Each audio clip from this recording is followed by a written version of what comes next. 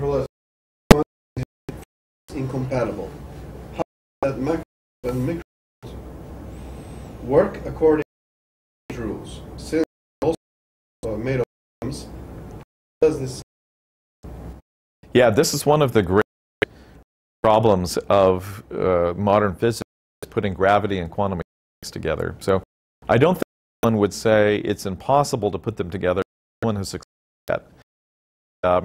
And part of it, it just is scales that activity, the effects we would only see very, very large scale, the distance of stars. Although, with if you want to get extremely accurate, you do need attention to the GPS satellite we use actually uses general relativity in the calculation. You want to get extremely accurate to many. And quantum mechanics, typically the effects are much smaller scale than us, down at the atomic level, and part of it is just the mismatch between those.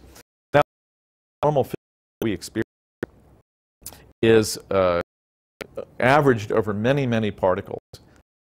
Even in a gram of material, you might have 10 to the 23rd atoms, which is 1 with 23 zeros, and just an enormous. And almost always the level that we live at, macroscopic, and so tiny quantum effects. Now, not always.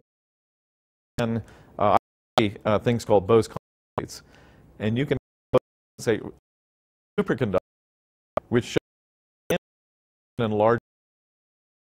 It's not quite quantum mechanics, small, but typically it is, and so we typically don't work with it.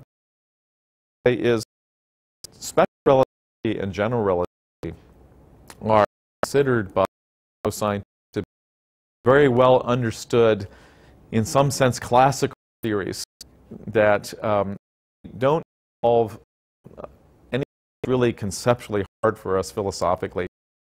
We have to change our concept of time, but if you can do actual relativity and generality are not problematic.